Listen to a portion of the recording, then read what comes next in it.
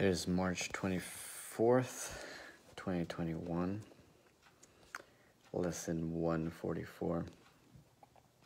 We start with my mind holds only what I think of God. Review for 27, there is no love but God's.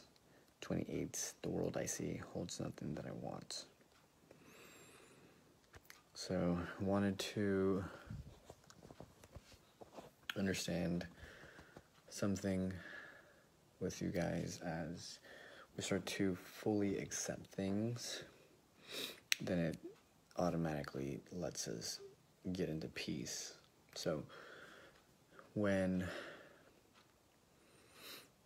I started my journey, I would get into these social flows, right? And I didn't really realize how flow could be adapted in different domains, right? You can do it in sports, you can do it socially, you can do it even through meditations and practice. Because, again, whatever we accept fully will take us to this peace. So, when we look at the crucifixion of Christ, right? Jesus was said to have died for our sins. Now, basically what he's demonstrating is that there is no sin. Okay. Now, it doesn't mean that we don't have errors within ourselves, because we need to correct these things. And the only way that we know that needs to be corrected and that it is corrected is by understanding that we have our problems. So when we realize these problems, then we basically come to the realization of being in. Okay. What does this mean? That we don't really realize that we're in it until we're in it. Okay? So when we're in the flow state, sometimes you just naturally get into this flow without even knowing what's going on until you actually take a step back and realize what was going on. Same aspect with any lucid dreaming. You don't really realize it until you are dreaming, right? There's some form of familiarity. There is an attention that is brought to you by looking at things. You're like, oh, this is so interesting. I'm really taking it in for what it is.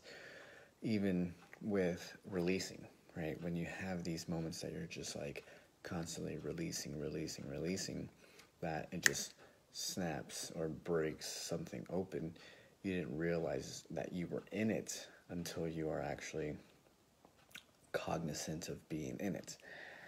Now, why is this important to understand when it comes to the lessons for today, right? There is no love but God's. The world I see holds nothing I want. Because when we fully accept things, then we're fully accepting the love of God, okay? Anything outside of that is not, okay? It's just kind of like the idea of the absence of light, right? It's not that, it's the opposite of light. It's just that there is no light, okay? It's a lack of light. So when we look at the world I see and that it holds nothing that I want, it is, again, because we keep thinking that our salvation can only be done when we die, right? That heaven is only promised and for some reason after our lives, or that we don't have to actually do the work because Jesus already did it for us, right? It's kind of like getting a participation trophy or something like that.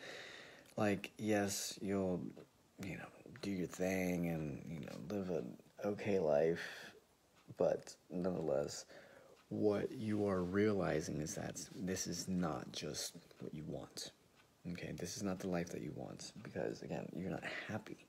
So you're limiting yourself on the experience of yourself, okay?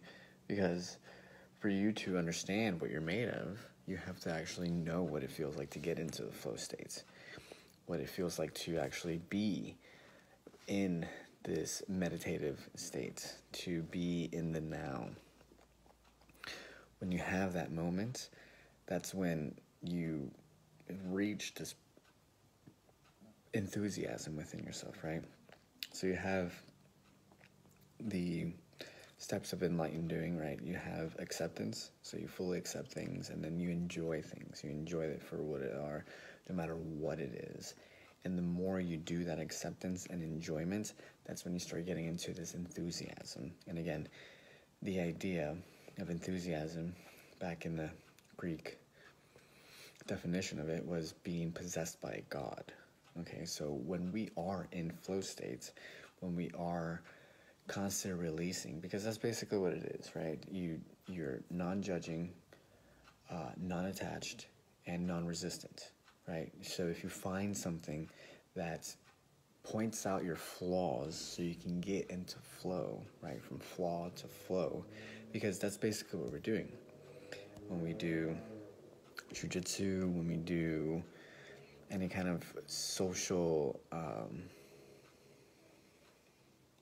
training, if you want to call it that, anything that has to do with even releasing, right? You're learning about yourself, and when you look at the flaws where you have limited yourself and you let that go, now you're allowed to get into the flow state, because that's the thing that was blocking you from actually, right? You have to accept your limitations, your shortcomings, because that's basically all it is. And the more that you see that you are imperfect, then we start to see what is perfect, right? It's the machine that is so adaptable to pretty much any kind of environment that you want to put it in, that is constantly trying to figure out new approaches to whatever kind of task in hand. I mean, we've gone to the moon, for Christ's sake, right? We've done so many things. We've learned how to manipulate the body and create science and so many things because of our understanding of where we've been limited at. So once we start accepting these flaws, then we know where our limitations have been, where our barriers are at, so we can actually break through those barriers. And it's all about seeing yourself in that which you keep trying to dissuade from, right? Because most oftentimes we dissuade from things because we feel like we need to find some form of approval from the outside world. But again, we don't really need it, because if we really believe that we had the love of God, then it wouldn't really matter. And then basically anything that we see in the outside world that try to justify the means of some of the things that we're supposed to be doing, again, being dictated by the outside world doesn't allow you to actually make your own choices. It doesn't make you in charge of your life, because if you change your decisions, you can change your life, and that all starts within yourself. Because if you don't feel like you're in control, if you don't feel like you can say, if it's for me, it's for me, if it's not, it's not, let go and let God, then that's where you're stuck at. And that's only going to become even worse, because the more you start to realize that, the more it starts to unveil itself, right? And that's why people start to turn away, because it's so difficult for them to look at these flaws and look at them as parts that need loving. That's all it is.